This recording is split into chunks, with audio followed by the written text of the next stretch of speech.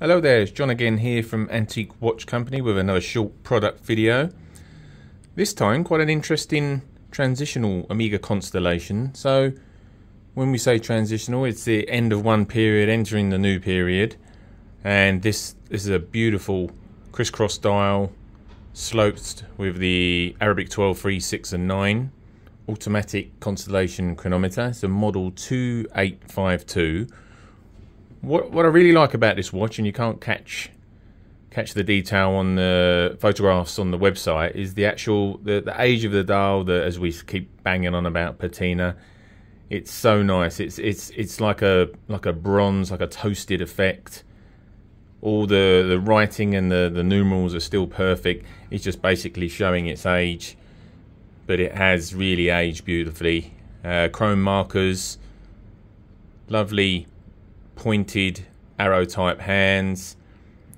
Some people try to call this type of watch a pipe hand. It's not a pipe hand. I'll explain in other videos, but basically it's about the levels, about the angle between the battens being straight and an obvious drop. This is just basically almost a two-tone effect, but with the genuine pipe hand models, not genuine, but the actual pipe hand models, they have more of a definite cut to the dial.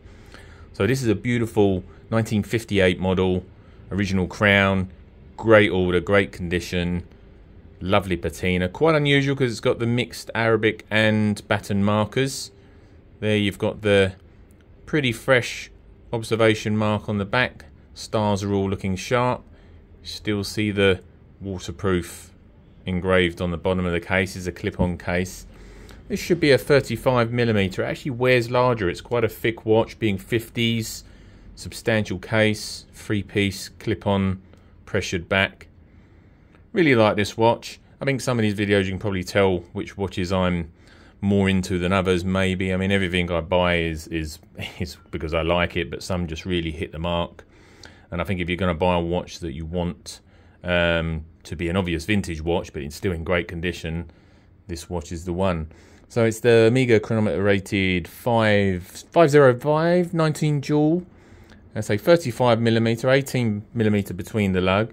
I've got quite a big wrist. I've got a 7.5-inch wrist. Fine for me as I keep going on. Anything from 32 to 38, I'm happy to wear. I consider 40 plus as a sports watch, or maybe a pilot's model like a Navitimer, but this is an everyday dress watch. Yeah, really nice example. That's available on the website now. Quite a special dial, not so common. Crisscross Omega Constellation model 2852. And if you would like to make an inquiry, appointment to come and view the watch, drop us a message or WhatsApp or an email via the website.